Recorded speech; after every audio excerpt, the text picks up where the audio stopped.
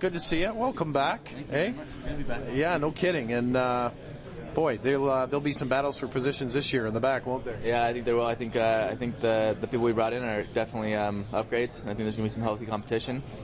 I met the guys. I've watched them play. I think they're great. So yeah, just excited about what's going on in the back, and hopefully we can make some progress over last year. And this is a situation too, Logan, at least from my eyes, that it's not a situation where you're bringing in players necessarily that others have to worry about, so where do I fit? The reality is this is a team that needs experience, depth, because you're going to need the depth at some point in the season. So I know if I were in your position, or Darren O'Dee's, or Richard Eckersley, if you came in the season, you say, okay, here's 5 guys for the back line. We need more than that. Yeah, I mean, I think if you look at the year last year, I think we need upgrades pretty much all over the field. So I think the back line is a good place to start with that, and I think that the people they brought in, it's not anything where I'm looking and saying, all right, I'm not going to play because we brought in Danny Califf. It's just something that, you know, I need to do all I can to learn and to improve and just be there for the team when they need me. So how long have you played goal, and will you be Stefan Fry's back? No, he just walked in, so I'm just kidding. This is having fun with you. What's the off season been like? What have you been doing to get yourself both away from the game, but also keep yourself in shape? Did you fix that shoulder? Yeah, I got it fixed on the 1st of November. It was a little bit worse than we'd anticipated, so you know, my off season was pretty low key. Started rehab, a little bit of running, so I'm still kind of getting back in the swing of things. But yeah, no handstands or anything like that. Yeah, not quite yet, at least. Not there yet. No.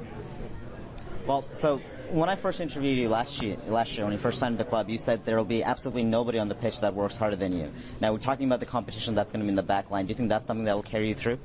You know, I don't know where it'll take me. I think that's been the case throughout anywhere I'm playing, but that's really all I can control, you know. When you look at guys like Danny Califf and Darren O'Dee, even guy that we brought in, they're good players, you know, and so I'm going to have to absolutely work my hardest to get any minutes possible. At the same time, you know, I look at them and I can learn, and so, yeah, again, working hard is really all I can control. You were played on the left side a little bit last season as well, and sometimes I'd come into the training ground early and I'd see you practicing free kicks with the left foot. Is this something that you've been working on? Just naturally, I think I'm more comfortable with center back, so if I'll play wherever I can get minutes, wherever I can help the team. So there are things that, as a left back, that I need to improve, and I just want to be ready in case, you know, something that happens to Ashton, or anything like that I'll be ready to go. What's your sense of Ryan so far, and you know, even other moves that have been made here, and Kevin in, and now Pat Onstad as well. But we'll start with Ryan, the coach, first. I like to ask 8-part questions and see if you can remember even one of them. Yeah. No, I think he's great. He's a young guy, but he's got a lot of experience. So I think he's going to kind of be able to relate to the players and know what we're going through, just because he's still a player. So yeah, I mean, we met him. He's excited. He seems a little bit nervous, I think, just kind of getting the feel for everything. But I think it'll be great. He's got a world of knowledge that we can pick his brain and learn a lot from him. So.